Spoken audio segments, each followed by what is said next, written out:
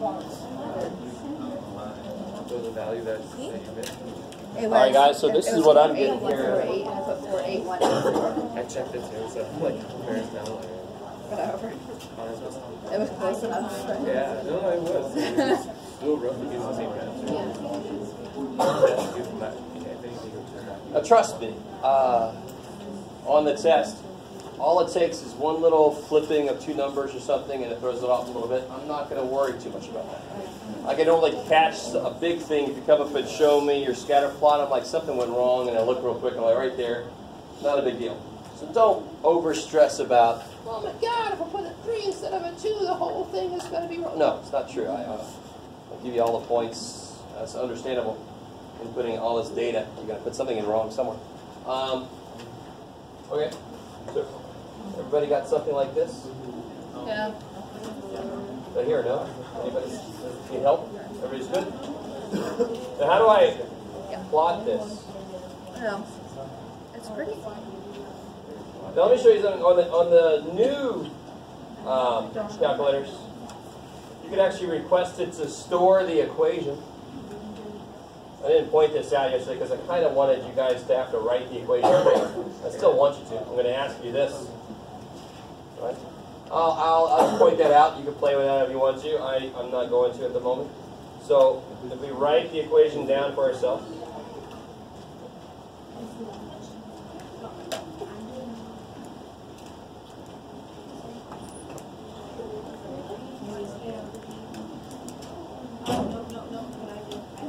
We got 0.808. And I got that equation. I like it. Yeah. What's the y-intercept? 70,650 cents. So what does that mean? People starting paying. That's if you had a state where there was 0% with above a bachelor's degree or a bachelor's degree greater. That would be the expected average income for that state. That's what the interpretation of it, physically. We had a question that kept going past Francisco. Oh yeah, how did you put your points in the list for the percentages? Say again? How did you put your points in the list for the percentages? Oh, okay. I just put them in as is. Oh, okay. We're creating this equation, so this is one place we can create an equation that understands percentages. Now, if you put in there 0.308, 0.346, did anybody do that? Did anybody? Nobody did that? Awesome. I thought I heard a few people saying they were going to do that. If you did that, then your numbers in your equation, they'd be the same numbers, just the decimal will be moved over. Right, for your slope? Okay, if anybody happened to do that and doesn't want to say it for some weird reason, then that's what would happen. Is your slope would be different. Because now all your inputs would be 1/100th as big, so your slope has to be 100 times bigger to make up for that. That's all. So like in the homework, when they say have years and some other data, do you have to put 1989, 1990? No, you could put 89, 90. You'll have a different equation than somebody else, but they'll make the same predictions. Right? You're building your equation based on the variable looking like this versus that. This is something that students really have trouble understanding, but if I make assumptions about how I build my equation, what I put in, then I have to put it in that form when I put something in for x. The output's going to be the same. Just the input's going to look different based on how I chose to make it. All right, let's move past that. So everybody did this according to what you told me. I don't believe it, but that's all right. So I told you here, R had to be greater than 0.482 for the sample size. And obviously we got past that. So what does that by itself mean? RR is bigger than 0.482. That's evidence for correlation. Period. If it's greater than 0.482, that's evidence of correlation. We got up to 0.8, so that's evidence of relatively strong. You know, like decently strong, just like yesterday. And again, like I told you on a test where you're kind of by yourself, I'm going to make it really extreme, like 0.95 or 0.49. You'd say really weak 0.49 or 0.95 weak, really strong. You know. Yes? Would it be wrong if you said it was average? Because it's not like this. I know what you mean. It's middle. I would understand what you mean. Yeah. Just the stats part of it was like, ah! But no, I understand what you mean. Okay.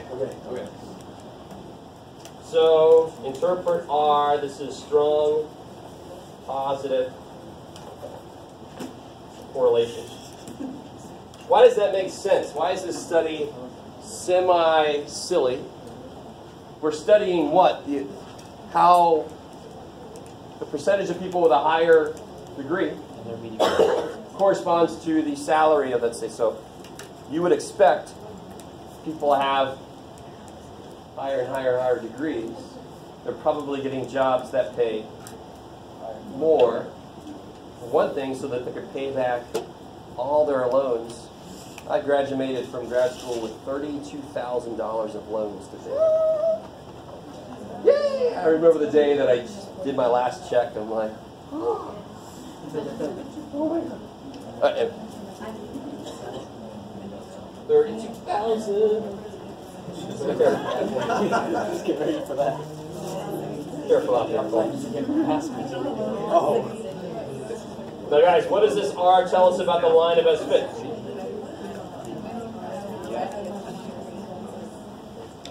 Okay, let's get over that. Sorry. Gave a little too much personal information. What does this tell us about the line of best fit? Strong positive. Strong positive. Where you said that? No.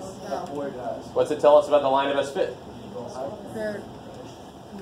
The correlation with the percentage of people with bachelor's degrees. Would we trust the line to make predictions? That's one thing you could say. You could say the boring shit like, it's got a positive slope. Right? R is not equal to the slope. I really want you, in case anybody thought, there is a relationship between the two, but it's definitely not that they're equal to each other. No way. But if R is positive, then the slope is positive. If R is negative, the slope would be negative. Yes? So relatively positive correlation would not be much better testing option. Not relatively positive. That's an interesting phrase. Relatively strong positive? Yes. It's definitely positive. There's no But if you write that, that's relative about it. Yes. Really. So what's it tell about the line? You could say, one thing you can say is it's got positive slope. That's kind of boring. Better thing you can say is, yeah, if you want to go to the boring, that's fine. We trust the line to make predictions.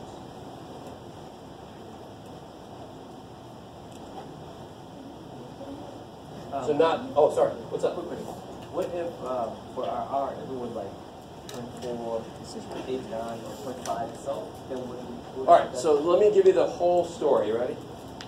If R was less than 0.482, what that means is, in fact, before we talk about this chapter at all, what would be your best guess for some random state's average salary? It would be the average that we see in the sample. I take the average of all those salaries, and that's my best guess for anybody. And that guess, of course, really sucks. In general, it's each individual state can vary from it quite a bit, but that's my best guess. So what does this chapter do? It gives us a way to make a better guess per state based on some characteristic of that state. So when am I going to trust my line to make a better prediction than just the average? When my R is big enough. Period. So even if our R was 0.49, I would still trust the line to make predictions. It would make a better prediction than just saying the average. If it's below 0.482, I can just use the average. That's still my best guess.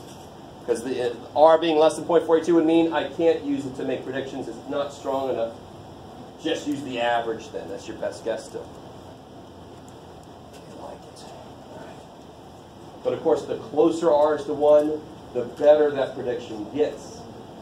But when do I trust to make predictions, period, when it's bigger than that required R? I like it. Even if it's above, even if it's 0.4821. I would still use the line.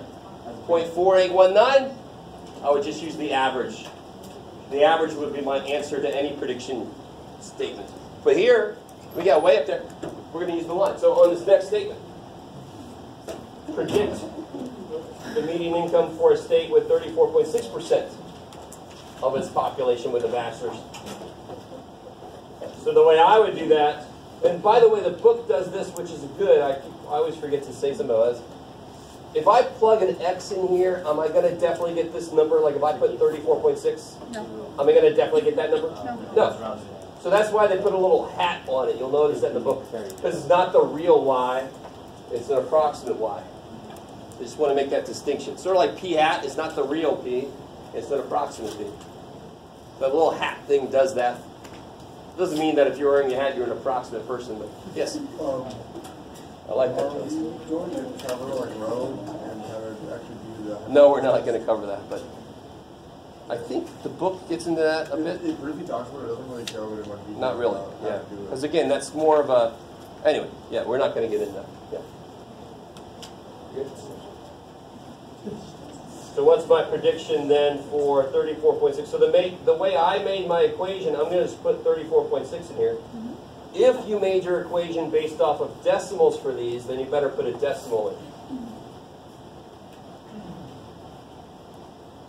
Now, of course, you could always also, like I showed you yesterday, just do second calc value. Oh shit, if I put the freaking equation in there. Yeah, Jeff. Alright, let's put the right equation here. Here we go. 1140.4x.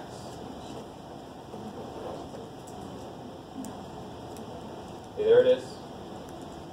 So there's what it should look like. This is what I'm going to need to see from you during the test tomorrow.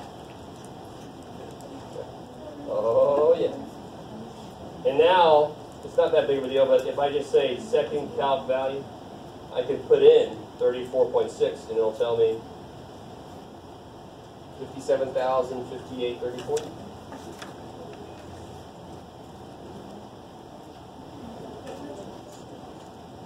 Sorry, say again? How'd you put in 34 points? So I hit second trace to get to calc. Second trace to get to calc.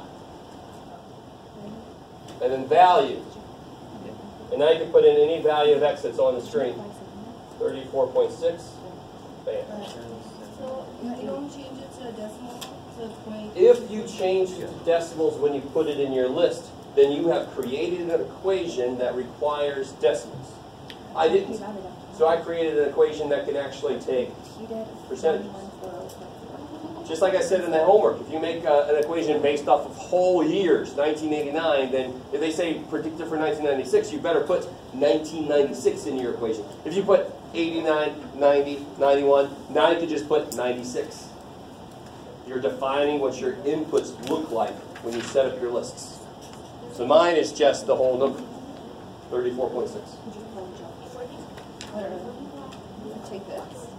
Put this here. Give this pasta. I like it. Gives you the equation. Yes, the E. E is E. And O is O. Yes. What? Yes.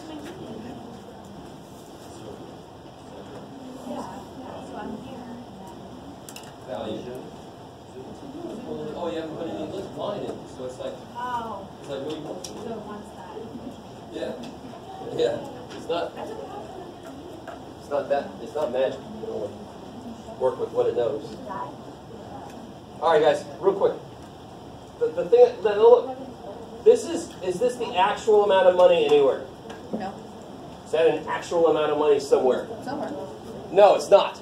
That is my predicted amount of money for a state with 34.6% of its population with bachelor's degree. So look at Virginia, that I used to live in. Ew, that's so, no. I don't know if anybody likes Virginia, but thank God about it. Why are they So we predict 57,000 median salary, and they actually make 55,000. That's not that far off. Why is it kind of a little bit far off? Because our R was only 0.8. So the prediction's not perfect, but it's definitely better than taking just the average of all of them. It improved that estimate. Some of you guys get that. So I'm going to ask you exactly questions like this. exactly like this, right? And especially the last question. This might be the most important question on here. In terms of comparing, Oh, so compared to Virginia.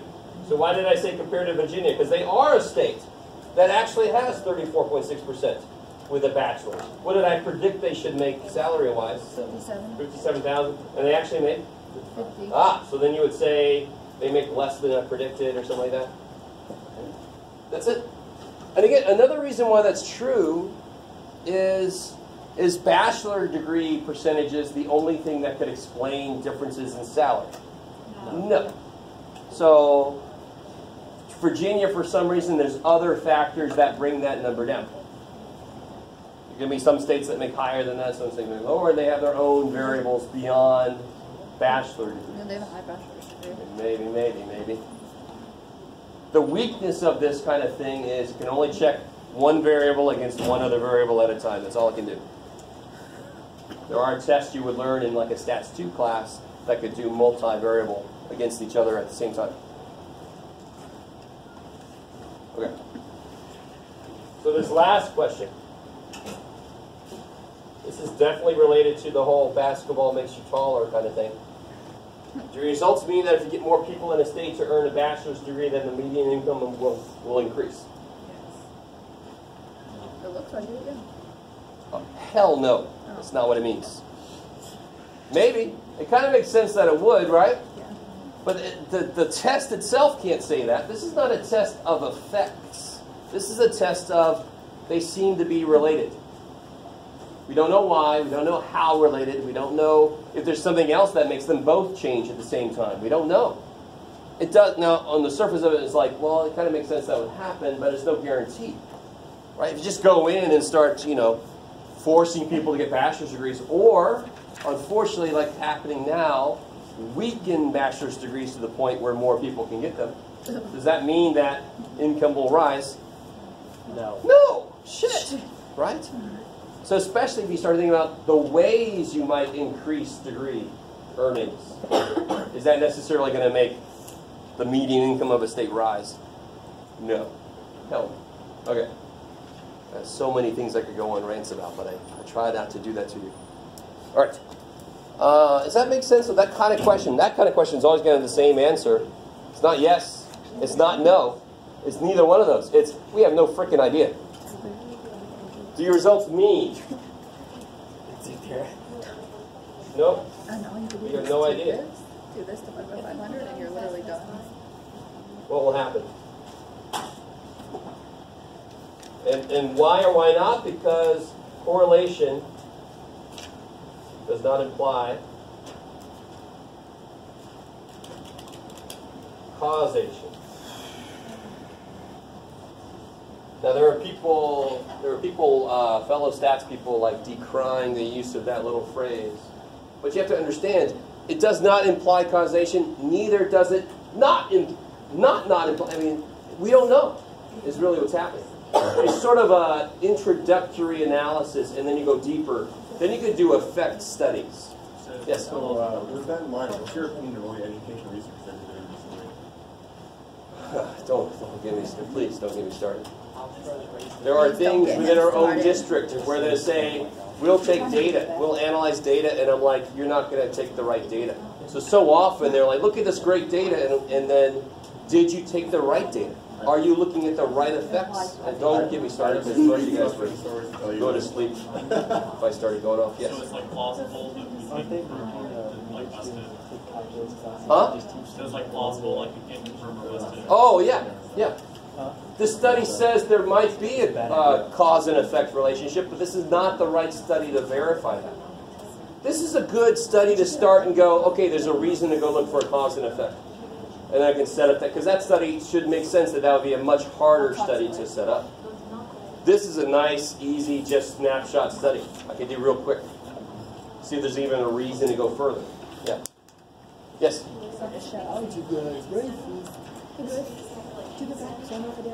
And correlation? Every correlation study. Now, please understand, there are studies that are not just correlation studies, they are cause and effect studies. But I've heard in the news over the last year, I've heard it several times, the idea of this correlates with that, and then they start talking as if one causes the other. And people don't understand it well enough to stop and go, you don't know that, wait a minute. There's so much shit that's being spewed that nobody understands well enough to go, wait, I can't trust that. You know, and it just makes me sad a little bit, yes. So, with science, it seems like it's much easier. I mean, you can control the experiment much better than find causation. Than you can limit all those variables. How do you do it with stuff like certain... No, see, that's what I'm saying. This kind of study would be, and sometimes there's ethical concerns, obviously. You're like, what's the effects of malnourishment on future education? And how do you set up an effect study? Well, this set of kids, we won't give them enough food. Wait.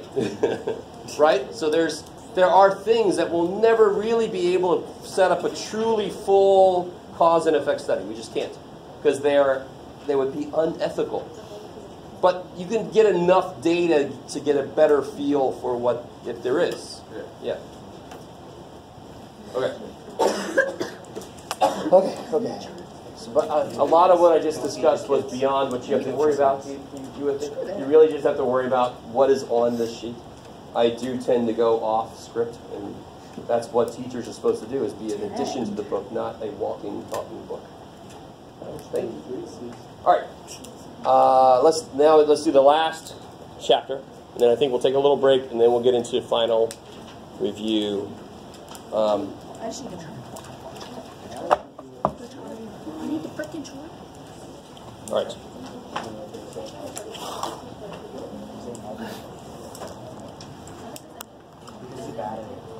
I think I did it right. I'm going to do a remarkably truncated lecture on this. It's important you guys understand that chi-square exists, and it really depends on what occupation or what career you're going to go into as to how much you're going to use it or not. I just want you to know they exist. So there's a lot more to it than what we're about to talk about. What is it mostly used for? What branch of like science and stuff would it mostly be applying to? Oh my God. Would it be useful more for like physics and chemistry stuff?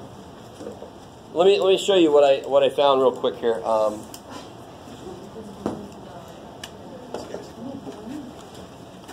The question is kind of weird because it's basically anything you could do is statistical analysis for. Yeah. You get away from grades. I was trying to find it. Where am I at? So look here.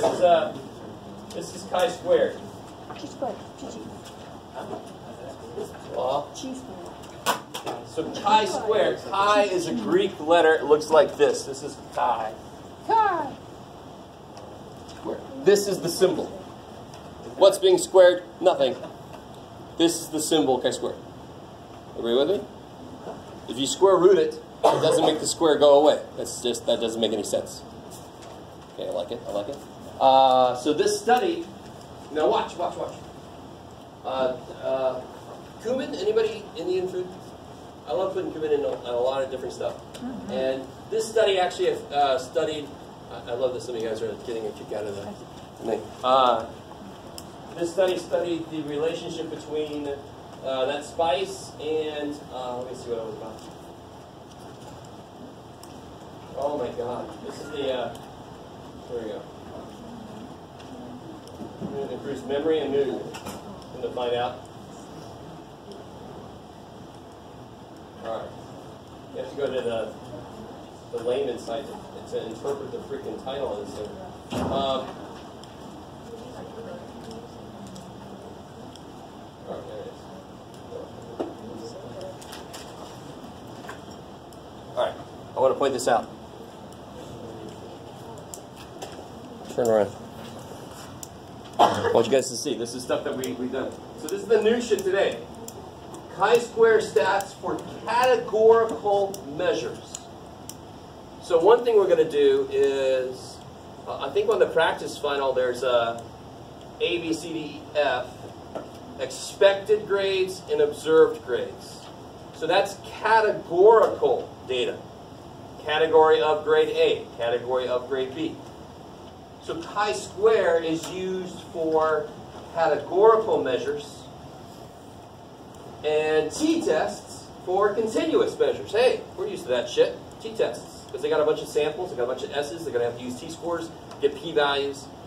So some p-values in this is related to the chi-square, and some p-values are related to their t-tests. So if you look through this whole thing, and I'm not going to make you look through the whole thing, but quickly, here, look at all this, just p-values running all around. Look, this is interesting. This is actually with the spice, p is 0.002, right? That's it's probably related to mood. I don't know the terms they're using, but what does p of 0.002 mean? Very low probability. That means that that's evidence for something. In this case, it would be evidence for an effect between the two. Evidence that one does affect the other one. So the null would have been no effect. It stays the same. The mean is the same as it would have been.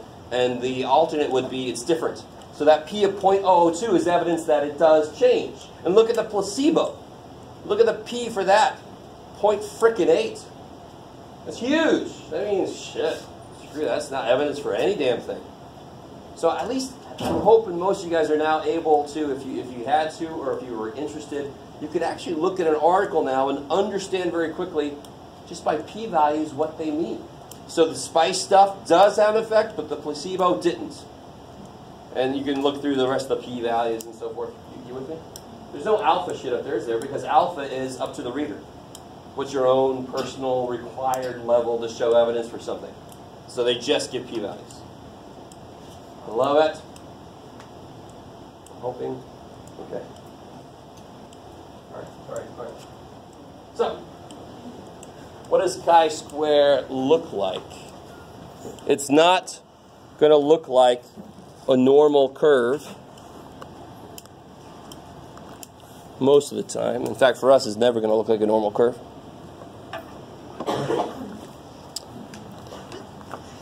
I sometimes call it the Jabba the Hutt curve, because what a chi-square looks like normally is something like this.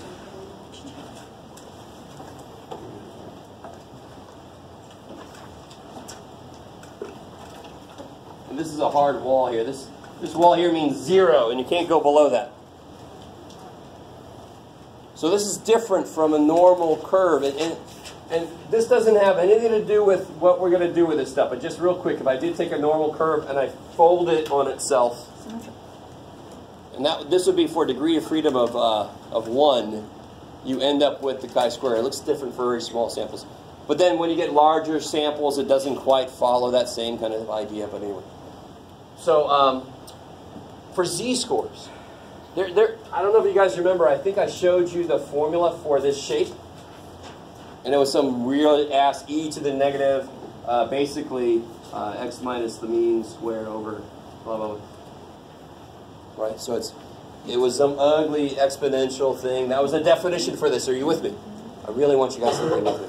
Okay. There's a function that if you graph it in your calculator, it'll look like this. We never used this, did we?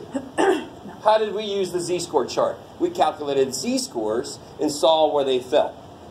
So there is a function that describes the shape of the thing. So it exists on its own, but how could we use it? Well, we can make z-scores. And what's one way to make a z-score? Like this. What's another way to make a z-score? Like this. Right? And there's other ways to make z-scores, but they all relate to this picture. So, chi-square scores have their own formulas too. One of them that we're actually going to end up not using, just so I show you, is, let's see if I remember it now. That's it. That's the real, true heart of a chi-square. We're not going to do this, which is unfortunate, but it's okay. I'm going to let go. You just don't have time. You could do confidence intervals for standard deviations. You could do hypothesis tests for standard deviations. Why couldn't I use this picture to do all that? Because what do I need to know in order to have a z-score? Standard deviation. So if I'm doing a confidence interval or a hypothesis test, I am saying, I don't know. And how is a standard deviation spread out? How does it look? If you plot all the possible, it looks like this. Looks like Jabba the Hutt. So one thing we're not going to have time for is to do confidence intervals and hypothesis tests for standard deviations. And some of you guys are like, I'm okay with that. I understand. A little piece of me dies, but it's all right. Cool. The one we're going to do, which is the one that's a little bit easier to handle. Oh shit, now I forget which way this book does this. I think that's observance. So we got to talk about this, but I just want to show you, just like z-scores have different formulas, chi-squared have different formulas also. They all relate to the same picture. It's just a different way to calculate things based on what situation I'm in. We don't know what this stuff means yet. That's the formula. All right, so let's look at the example on the side 2, I think, of the handout I gave you.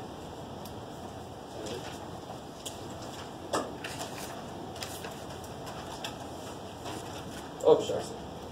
Fine. Help us. Everybody got that side 2 of the one with the money and the bachelor's degrees? Okay.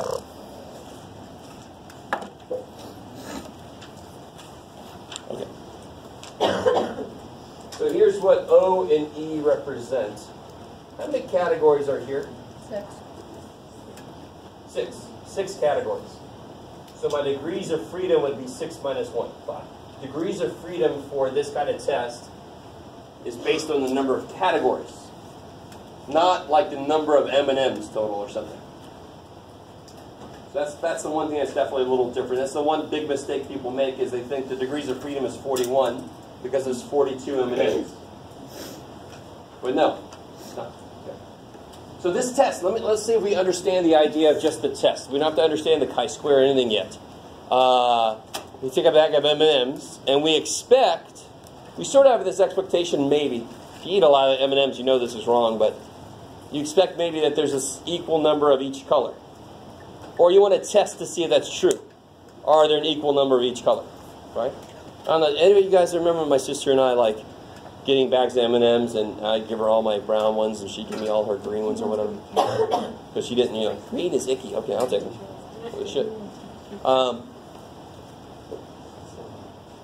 So the idea of this test is, if I did have 42 M&Ms, and I expect there to be equal numbers amongst all the colors, how many of each color would I have then if there's 6 of them?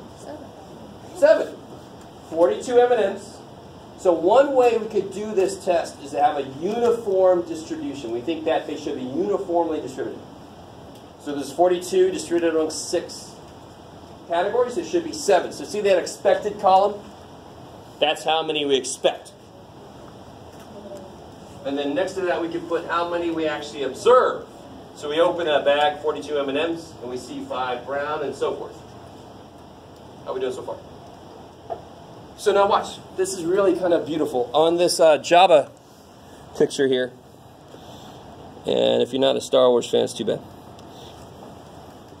On the Jabba picture, this, if I get chi-squared equals 0, what's the only way to get 0 here? Is if the observed. So what's the only way observed minus expected could be 0 is if they are always equal to each other. And think about that for a second. If the observed exactly match the expected, that should be really good evidence that, yeah, it does follow that uniform. It's not enough evidence to say that it doesn't. So that's kind of silly to say, I know, but oh well. We never accept the null anyway. So if the null is, yes, that does follow that expected value, that expected distribution. And it does exactly in my sample. It's 7, 7 all the way down. If that was true, chi-square would be 0. So evidence that it doesn't follow that pattern means I have to be so far away from there that the differences are so big that it's evidence that it doesn't follow that expected pattern. That's the idea. So I'm kind of, for the test we're going to do, it's called a goodness of fit test. How good does the observations fit the expectations? Goodness of fit. So I see, it kind of makes sense, I see how different what I expected is from what I observed. This is just to kind of normalize them. And that's my calculated chi-square score. sort of like calculating Z star. This is related to Z star. What's the formula for this? That. Did I do it all over 8? I always do that. Jeff. Boom. It's one big ass summation score. I was about to say. I always do that no matter what. The only thing we have left to talk about then is how the hell do I get this? So this is just like my Z star. It does the same thing. It's my sample data and how far away it was from 0 in this case, right? And 0 means that they would be exactly the same. So the further I get away from 0, the more evidence it is that they're not the same. So that's what I calculate. That's like my Z star. This would be like my rejection region. So in this case, this saying I had to be 11.071, and we only got 3.143. We only got that far away when we were supposed to get this far away. So did we find evidence that they are different? Did we make it far enough away? So this is ours. This is like Z star. In fact, I think I call it chi-square star. That gets a little crazy.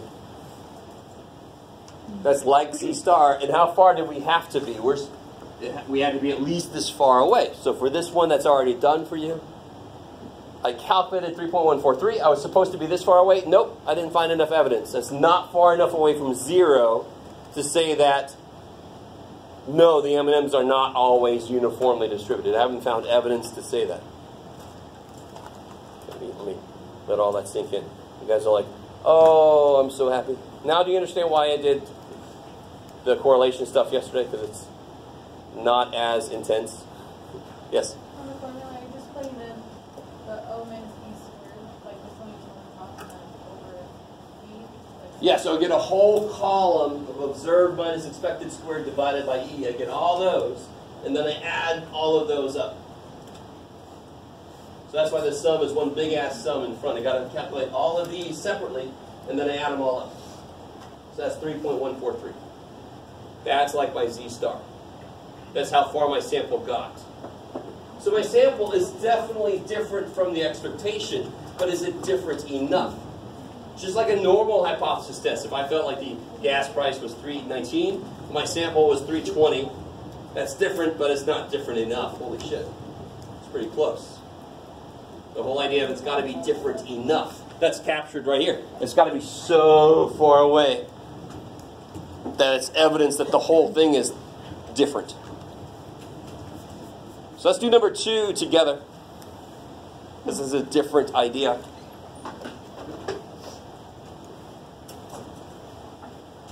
This one's all about blood cholesterol level. This is what the general population follows, which is not good for us here. I can't remember if I based this on real stuff or if I just made this shit up. So. Looks like room. Unfortunately, it looks like it might be real. If you don't know your cholesterol level, then you have no idea what the hell this stuff means. But this is not the best. Ethan Cheerio. We find a group of 500 people living in a secluded area. So they're still in the general population, but they're kind of like off on their own. And they eat a certain diet. And then I give you the observed value. So in the observed column, what am I going to put for less than 130? What am I going to put right here? 120 over 500? Yeah, 120 have a level below 130. And then 130 to 200. 240. 200 to 240. 100. And then the rest have a level above 240. So that's 500 people minus... Oh, Jeff, why did you do this to yourself? 40? Yeah. 460. So there's 40 out of 500 that goes in the last spot. That's the observed. Now the question is... Why don't you do 120 divided by 500? Because it's not a rate, it's an actual number observed. Because I'm going to compare it to the number I expect. Now, I understand what you're saying. It's sort of, the problem is it doesn't really follow this shape if you do what you're thinking about. You want to compare the rates. We have to compare the numbers. Okay. Yeah. So how do I figure out what goes here? There's 500 people. What percentage do I expect to be less than 130? 20. So 20% of 500. Oh, that's confusing. 100. 100. Everybody see that? So you can either have a problem like the first example where we think that they're all the same. So then you just take the total divided by the number of categories to see how much goes in each. Does that make sense? That's the uniform distribution. If I have 8 categories and 80 things and I think they all have the same, well then they would all have 10 things. 80 divided by 8. Here, this is the other way to do it. I think they each have a certain percentage. So whatever the total is, you just take the percentage of that to see what the expected amount is. So I expect 100 people to have less than 130. I expect 30% of 500 to have in there 150. I expect 35%. 500. Who is it? 175. And then I expect 15% of 500. 75. And just to make sure we're on the right track, these should both add up to be 500 total, because they have 500 total people. We know that one does.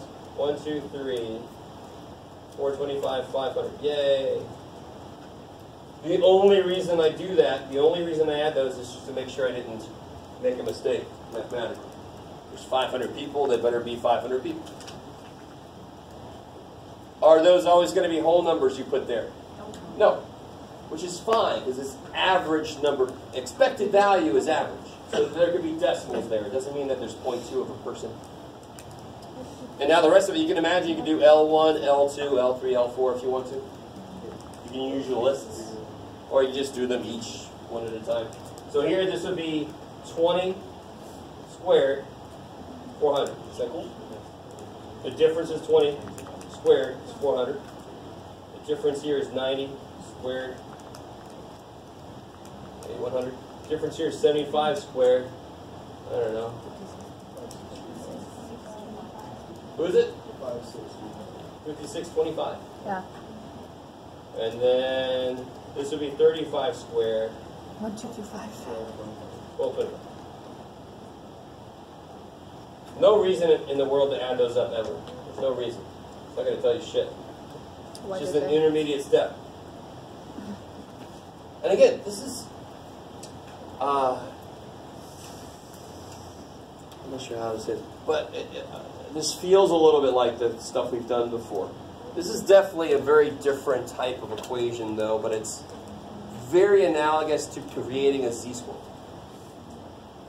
The big difference here is that 0 is kind of like a hard wall. Can chi-square be negative?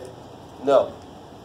Which is not the reason, but it's kind of nice that there's a square on it that should kind of remind us it can't go negative. It is created from squared stuff. And then I just divide each one of these by its e. So 400 divided by 100, 4. 8100 divided by 150, 54. Who is it? 54. 54? Nita. Blah, blah, blah. 32.14. 32.14? Yeah. Let's see. Yep. 32.14? 1225 divided by 75? 16.33. And if I add these, that's 100. my chi-square, my chi-square star, if you want to call it that. That's my calculated thing. What are you going to get? 106.47. 0.47, okay. Now, we're still at the same point we were up here. How the hell did I get that number? Well, obviously I used, hopefully it's obvious. I used a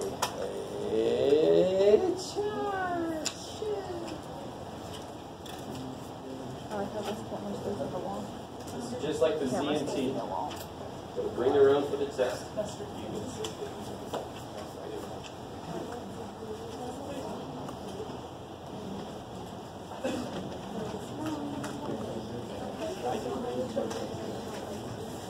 Yeah, just look at it that way. This is the last table you get from me. That's what you're supposed to Thank the Lord.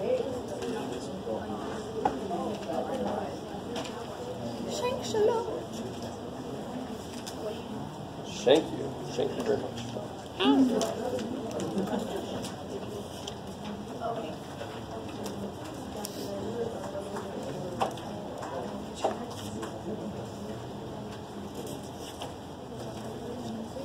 worried that my creative I cannot be seen.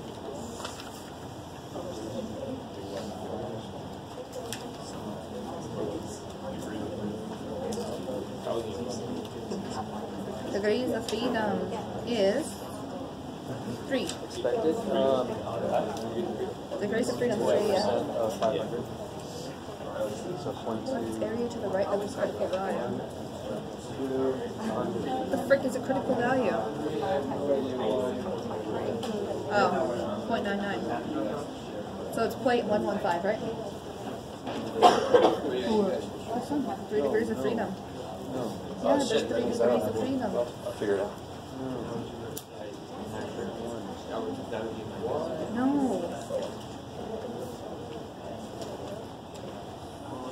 Why you mark my paper? Now it's ugly.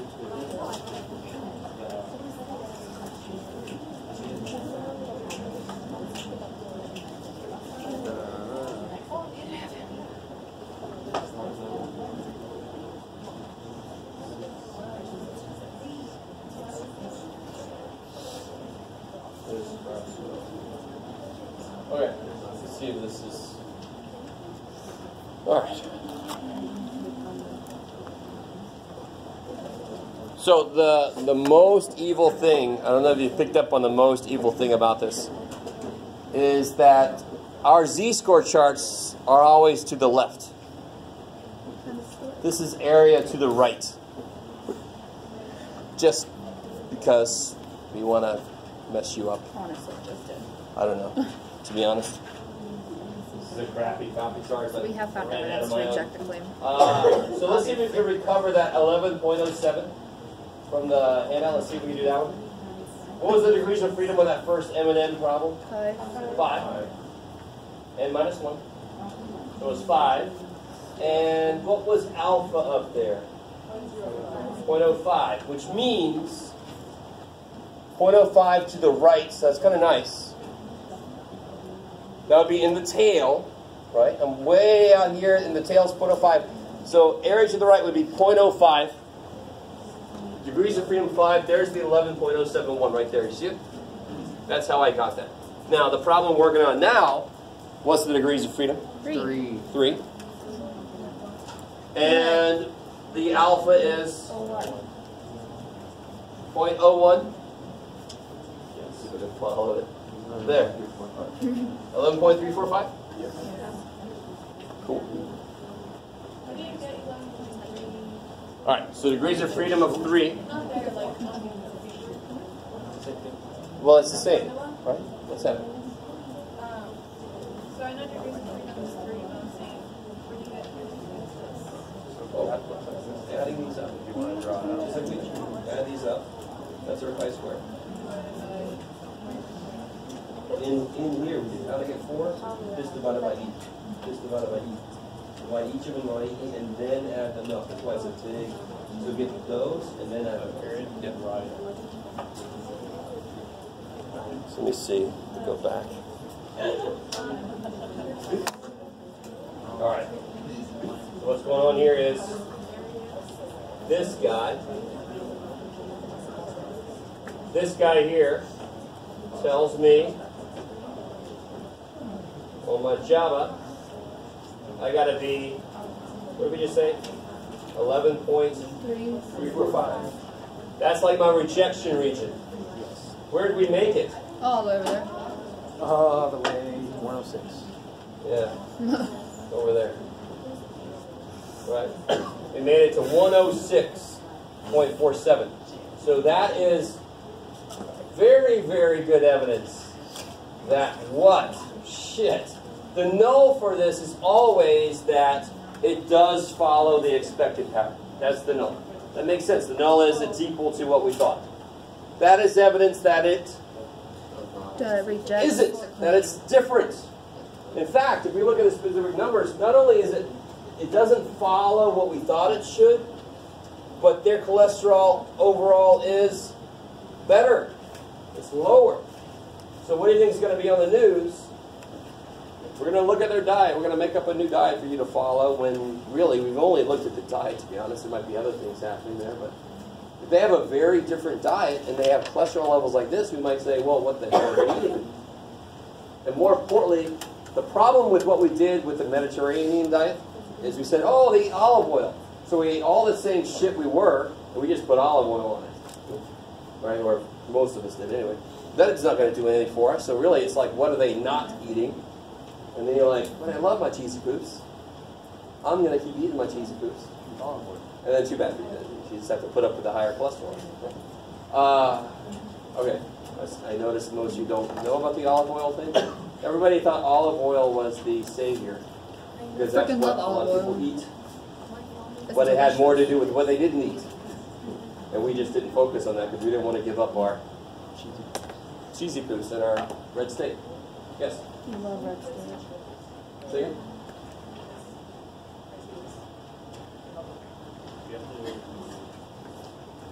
What is it? Sorry? So this, I basically do my formula is the sum of these. So what's the sum of these? So that's my chi-square star.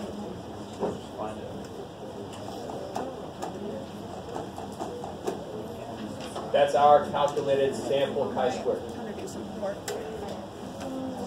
Yeah, so the conclusion would be something along the lines of, it doesn't have to be anything too formal. If you want to be a little formal, you can say we found evidence.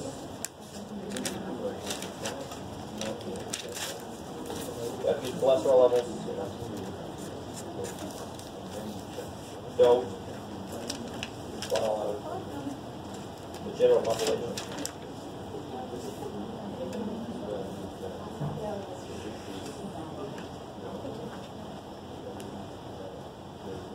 I'm not going to be as picky as long as you get the idea that, or you can say we found evidence that their cholesterol levels are different from what we thought. Anything that captures that idea, I'll be fine with it.